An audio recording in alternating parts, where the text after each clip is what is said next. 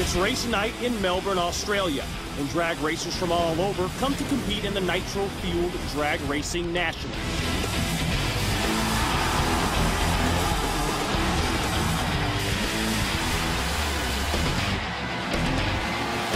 In this funny car semi-final heat, veteran drag racer Keith Aegis gets ready to square off against fellow racer Darren Carter. As the starting light flashes, both dragsters accelerate to over 300 miles per hour. Just seconds into the race, Keith's funny car explodes into a ball of flames, and he loses control.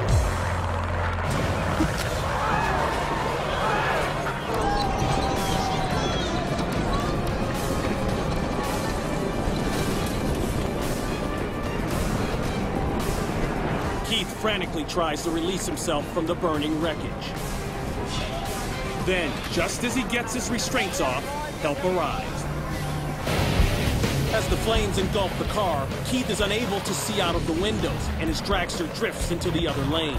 Darren Carter doesn't know what's about to hit him. Both carbon fiber bodies explode on impact, and Keith's car continues down the infield, leaving a trail of flames.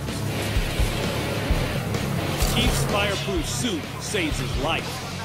An uninjured Keith makes his escape, but his smoldering boots tell us just how close he was to being terribly burnt.